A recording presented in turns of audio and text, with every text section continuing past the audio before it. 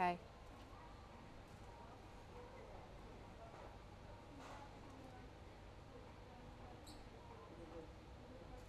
Hello everyone, my name's Kristel and I'm an artisan here at the Crawley Hobbycraft store, and I'm here to talk about all things home decor using some of the amazing products from our art event, which is currently running through until September. So just a reminder for everybody that we still have all of our sanitation points here in store. They're for your hands and for your baskets, and we are encouraging customers to continue wearing your masks if you're able to do so. Also here to remind you about our Artist of the Year competition. There are 3 categories. There is adult, student and junior, and you could win a £300 art bundle.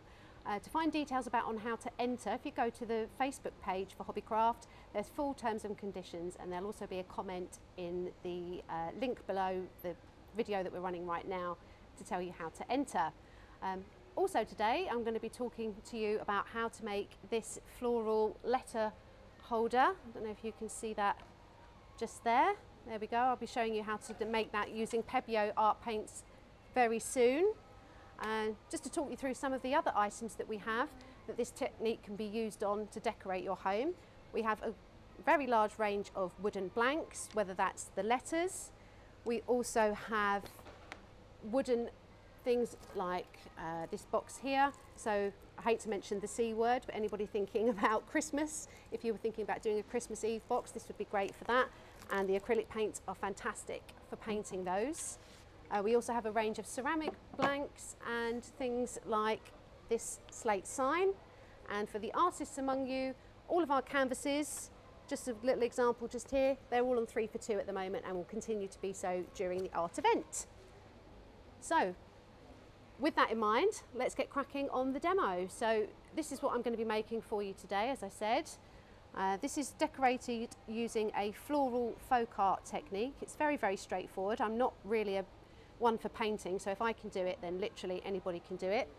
And obviously you may not have the equipment to follow along with me tonight, but there are full instructions available on the Hobbycraft Ideas Hub, and a link will be provided in the comments for you so you can go and check that out. So let's get started. What are you going to need? So to begin with, what I've used as the base is one of our 12 by 12 birch art panels. You're also going to need a strip of basswood, and then to decorate I used a kids brush pack. This is because it came with some foam applicators as well as brushes. Then I have some graduate artist brushes for the finer details, a selection of Pebeo paints. These are great, the colour on those is really, really good. And then to do the fine details, the smaller flowers that you can see, I'm going to use a paper embossing tool, but there are alternatives that you can use, and I'll talk about those with you in just a moment. So to get started, you're going to take your art panel, and in order to create the lip that you can see on the inside just down here, we're going to insert some wood. So you're going to need a ruler. So if you take your ruler and measure the inner gap, now they should all be the same, so I know that this is 27.5 centimetres wide. There we are.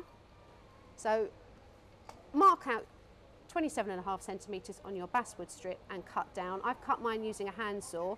You can actually do it with a craft knife as well. It will take a little bit longer to get through the wood, but it is achievable.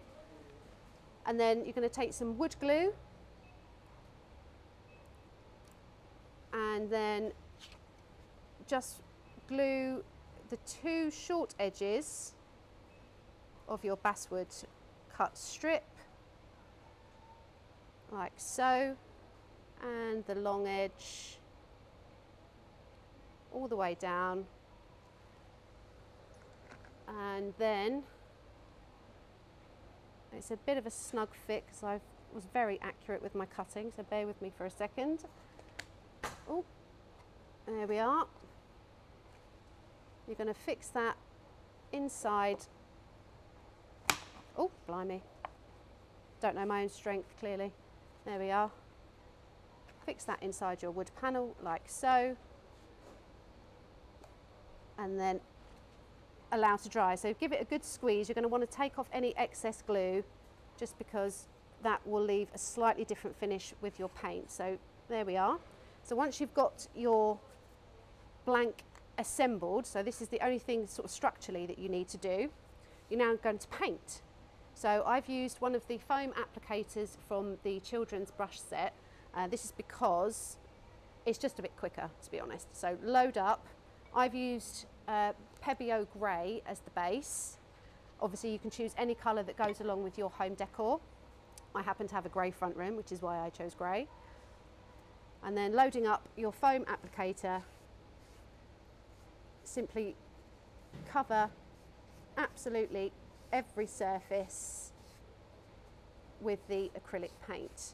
Now the good thing about the Pebeo paints is that they have a really, really strong colour to them. So they don't need a lot to give you a good coverage. I'm obviously not going to paint the whole thing today, but you can see the strength of the colour there coming through already. So you're going to want to cover every surface, so you may want to use a brush from your brush pack to get into some of the nooks and crannies around your letter holder. But once you've completed the whole thing, and you may want to do 2 coats just to make sure that the coverage is really nice and tight, then it will look something like this. Ignore the grey paper that's there because that's covering something that's going to be shown in a little while. So once you've got to that stage, you're now ready to actually do your floral art technique, your folk art technique. So to begin with, as you can hopefully see on this panel here, let me just move my paint out of the way. I've done mine in a heart shape on the inside. You can do any shape that you like. A circle would work really, really well. You could do a basic flower shape, but I've gone with a heart. So I've cut myself a template, just folded a piece of A4 card in half, like so, drew half a heart shape, and there we go. So now I'm going to lay that on the inside of my panel, like that. So you want to try and centre it as best you can between the top and the lip, and then take a pencil and we're going to draw an outline of the heart. We don't want to do a solid line because you don't want to have any pencil showing on your finished work. So just every couple of centimetres or so, I'm just going to make some little pencil marks all the way around, so that once I've removed my template, the outline is there, but it's going to be very subtle. So just getting all the way back to the top, there we go. So once I remove my template, hopefully you can see on the camera there, just a very faint outline all the way around.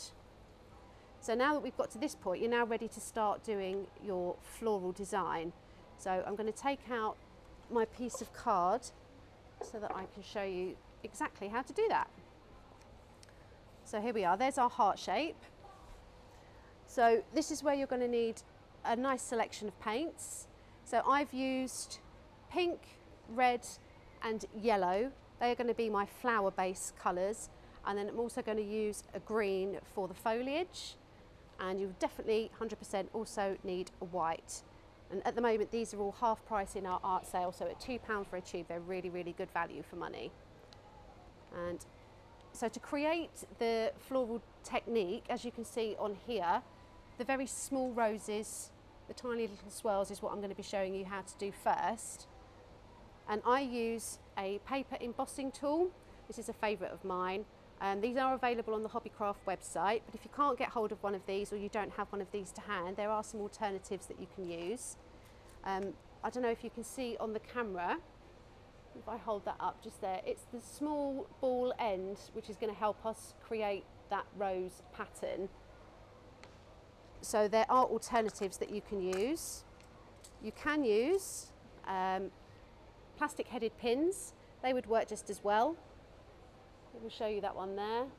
It's maybe going to be a little bit more difficult simply because you're holding the pin as opposed to an actual almost pencil-like one with the embossing tool.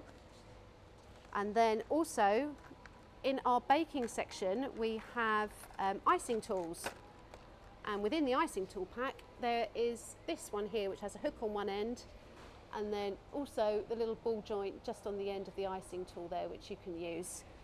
But today I'm going to use my paper embossing tool to show you how to create your design. So I have a selection of paints squeezed out ready to show you. So to create the floral swirls you can see, you're going to take one of your chosen colours. I'm going to use red to begin with, and just dot red paint following your outline that you created.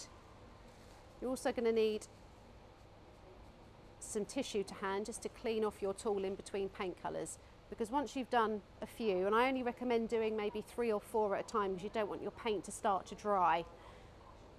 So then next to each of the coloured dots, place another dot of white paint, literally right next to it. I'm going to clean my tool again. Now, as you can see on the other end of my paper embossing tool, there's a much smaller head, which is what I'm going to use to swirl the paints together. You could either use the point of the pin or carry on using the same tool that you've been doing, but make sure it's nice and clean. And then to create the flower, simply just mix the two together. I'll try and keep my hand out of the way a little bit so you can see. So it's literally just going round and round in the blobs of paint, like so. So that's how you create your small floral design. Now, to add to that, we're going to do some foliage. It's basically the same technique, but this time, instead of putting our dots very close together, we're going to put them maybe 1 millimetre or 2 apart. We want to be nice and generous with the blobs. So hopefully you can see on the camera there, they're not quite close together. And then using the end of your tool again, drag down towards the centre, and that is what will create your leaf pattern. So to show you that again, 2 blobs of paint, quite generous, and then drag down to the centre and down to the centre, and that will create your leaf. So I'll show you a couple of the roses again. This time I'm going to use some yellow.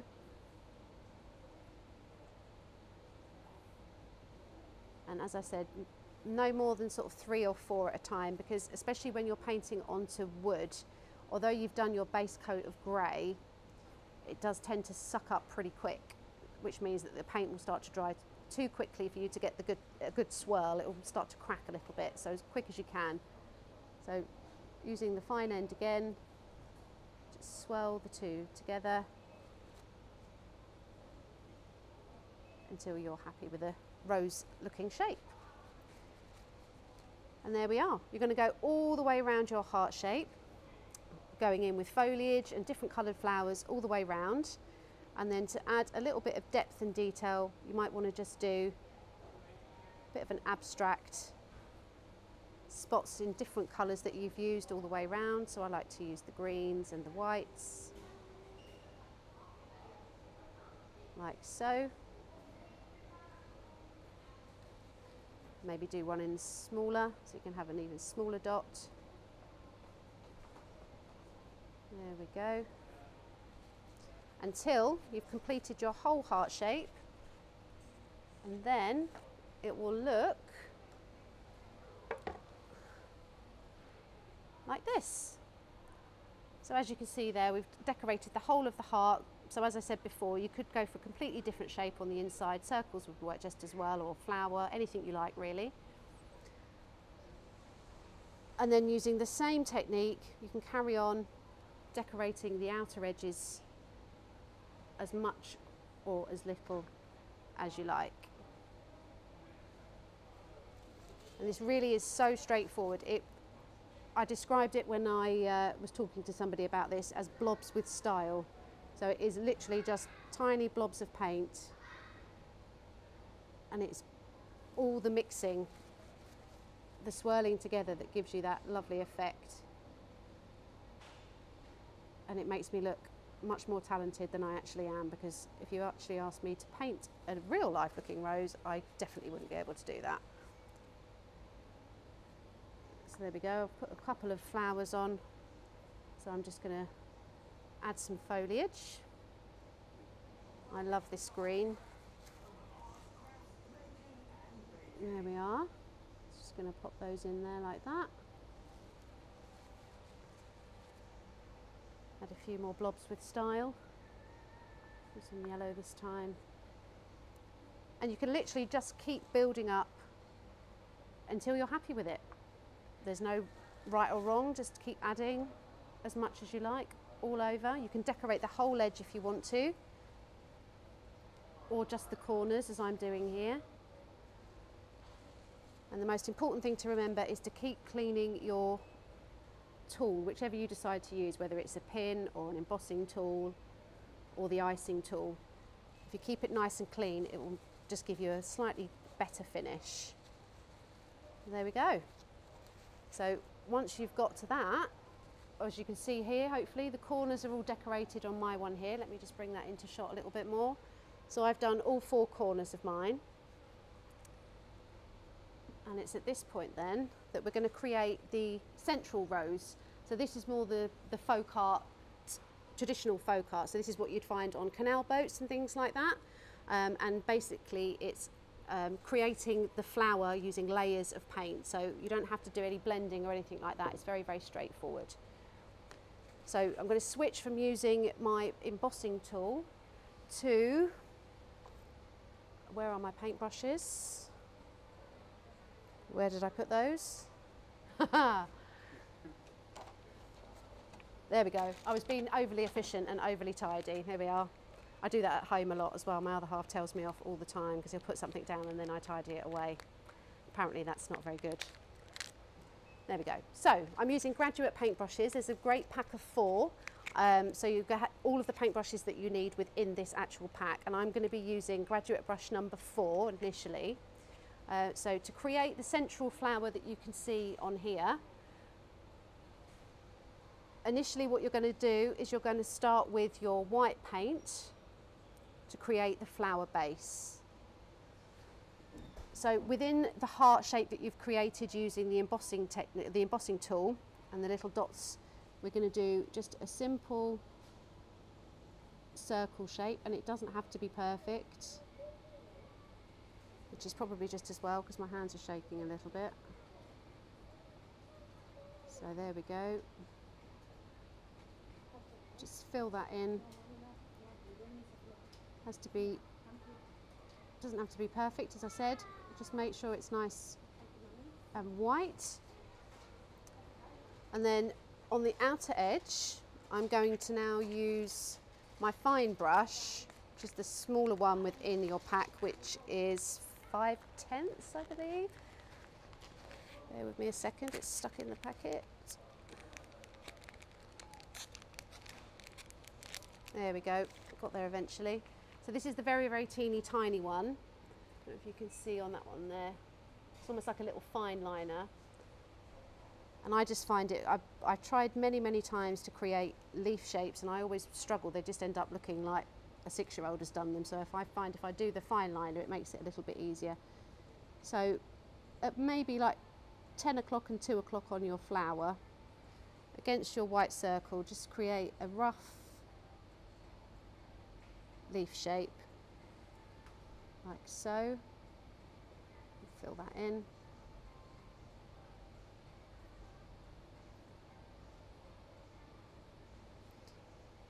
So that's one side.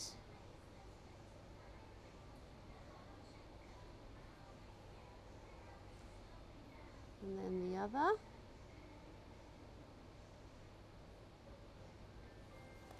Filling in as you go. We've had a few questions, Kristel. Fabulous, yes, fire away. So, Misbah has asked, did you do any wood finishing on top of the acrylic paints? No, I haven't done anything. There's nothing to protect it once it's painted. I use acrylic paints a lot on wood, and I do a lot of children's based products, and I found that actually you don't really need to have anything on top to protect it. You could put a layer of varnish on if you wanted to, so a clear satin varnish would look amazing, but I haven't used anything here today. Cool.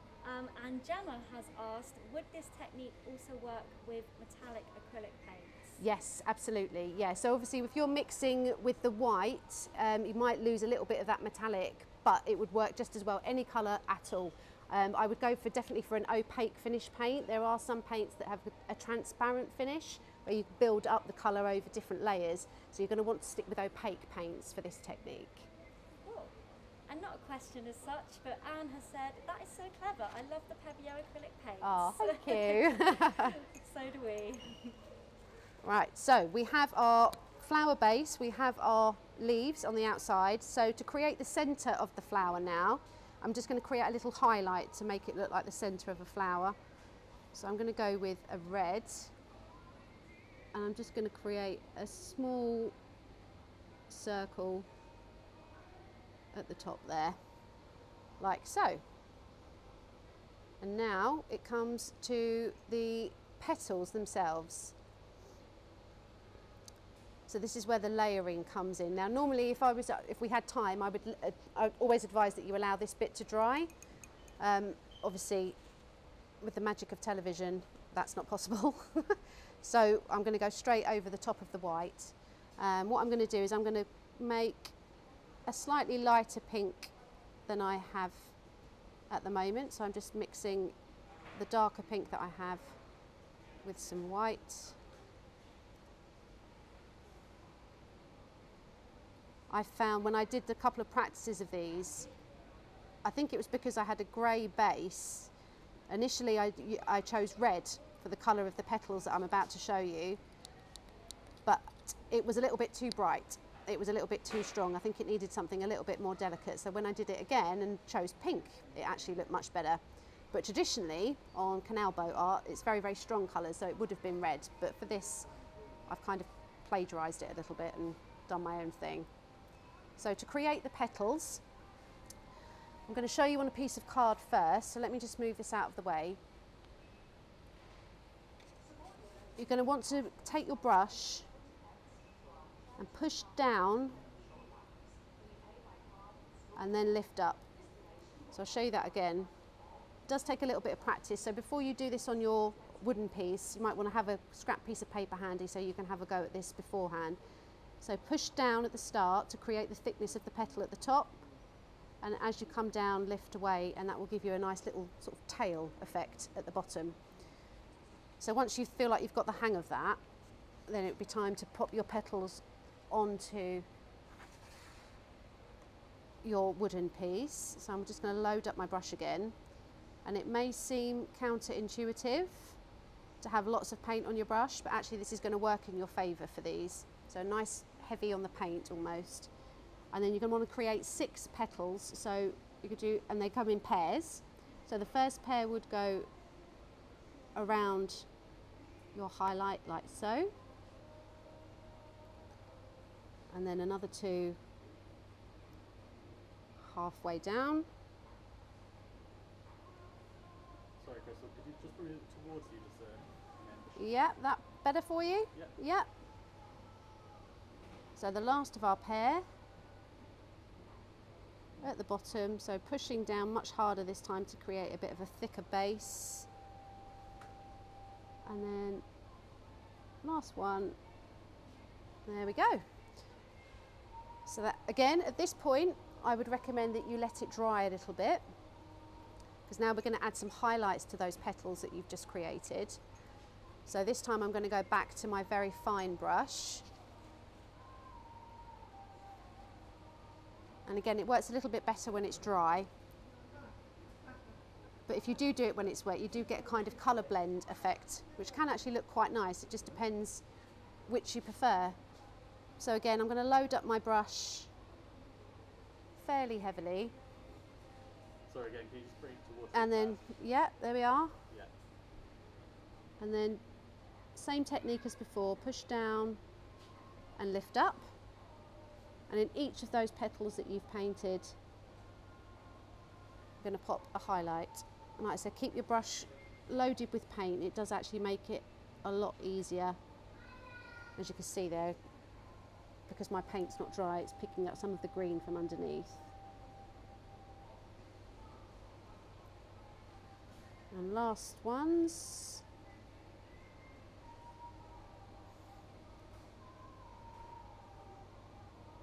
There we go. I'm going to add some detailing to the leaf as well.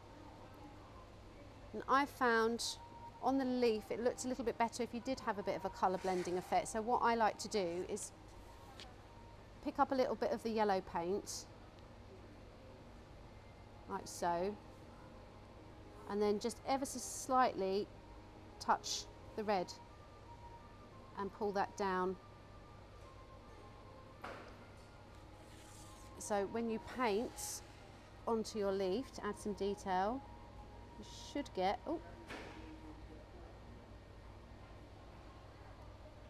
a little bit of both come through. Hopefully you can see that on there. I didn't have enough paint on my brush then, but. And one tip I would say for doing this technique is you have to commit. So once you've painted a line, don't try and go back over it again. Little imperfections are what give it a little bit of character, but if you try and correct anything that you think is a mistake, it's not going to look as nice. So I would just go with what you've done and embrace it. So there we are. That's how you create your central rose. And then if you wanted to, you can go back to your tool that you were using before. I'm just going to dab in some white, add in some detailing on my leaves, and maybe some central dots above the centre of my flower, almost like stamen. There we go. How are we doing for time, Tom? We're on 31 minutes. Oh my goodness me, are we really? Wow, okay. So there you go, that's how you create your floral letter holder. Thank you very much for spending some time with me this afternoon, or this evening I should say.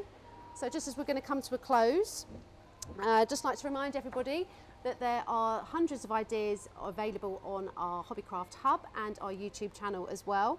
Don't forget about our Artist of the Year competition. Full details go to our Facebook page. And please do join us next week, where Beth Ainsworth from the Preston store is going to be doing some screen printing live with you on Facebook. Thank you so much for joining me this evening, and see you again soon.